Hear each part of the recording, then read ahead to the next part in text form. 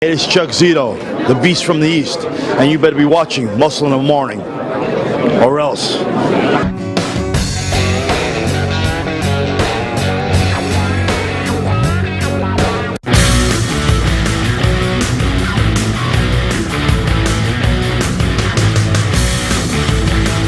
Welcome back to Muscle in the Morning, brought to you by Iron Mag Labs.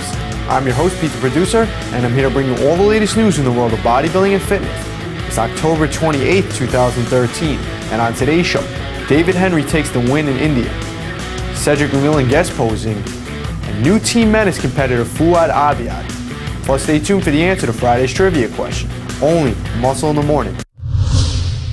After the rumors that the 2013 IFBB Shuru Classic would be canceled, many people doubted we would see it when the announcement came around that it would return this year for men's 212 and women's bikini. Although with a very small roster, the show went on this past weekend with 5 212 competitors and 6 in bikini. Heavy favorite David Henry took the win in a small lineup with Ahmad finishing in second behind him. Then over in bikini, Ashley Kaltwasser took the win next to second place finisher Lacey DeLuca. Cedric Mcmillan seems to have taken a page out of Kai Green's book and performed in an interesting costume this past weekend as he guest posed in Hungary.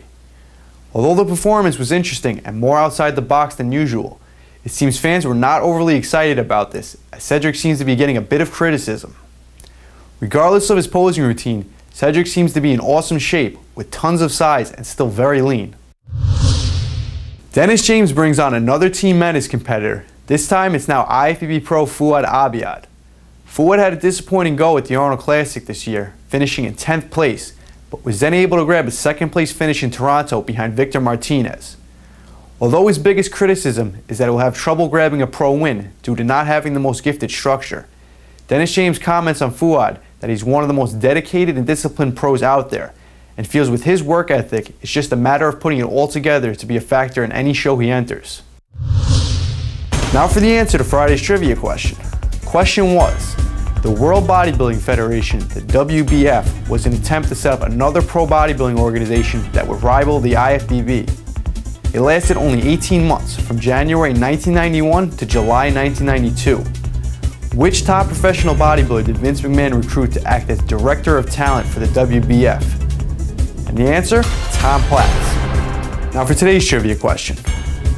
Like the Blonde Bomber and the Austrian Oak, before him, Tom Platz had not one, but 2 nicknames.